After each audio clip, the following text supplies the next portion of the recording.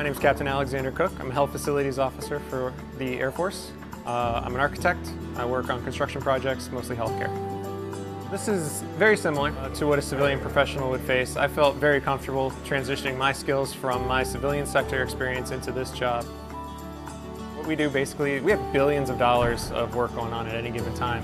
So my job is to make sure that we can accomplish the mission, that it's safe, that it's effective for the patients, that we provide the spaces that both they and providers need, and that everything stays on track while we're going through the process of the construction, everything from design through planning and the actual construction project itself.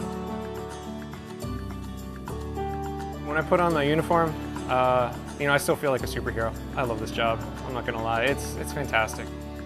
The thing that I most like, that I really get out of bed for is I know that I'm helping people, right? You walk into a clinic, you walk into a hospital, and you see somebody who had a bad day downrange, and they're coming out of physical therapy and they're smiling, right? Like, those experiences are wonderful, because you know that you're helping all of those people every day across the world.